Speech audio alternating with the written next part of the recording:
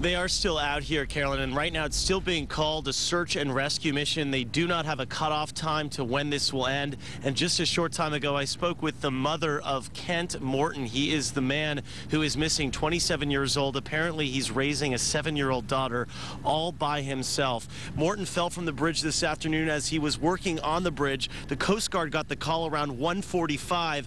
Morton's coworker saw it happen. The 27-year-old father works for Seaway Painting out of Livonia. How he fell is not clear, but there is a piece of what looks like a broken platform hanging from the underside of the bridge. The 27-year-old father apparently resurfaced after he hit the water, which is about a 152-foot drop from the bridge. Search and rescue boats along with dive teams have been looking all day and into the night.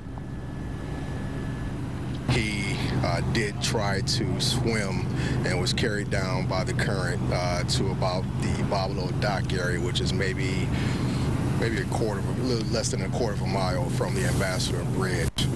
My dive team responded out here, and at that point we tried to develop a search grid pattern to find out exactly where he drifted and where he could possibly be at this time.